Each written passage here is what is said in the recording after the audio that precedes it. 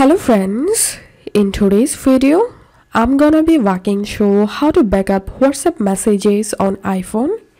Launch your WhatsApp, tap on settings to the bottom right corner, tap on chats, tap on chat backup, and here you'll find backup options. All you have to do is just tap on backup now, and that's how you'll be able to backup WhatsApp messages on iPhone.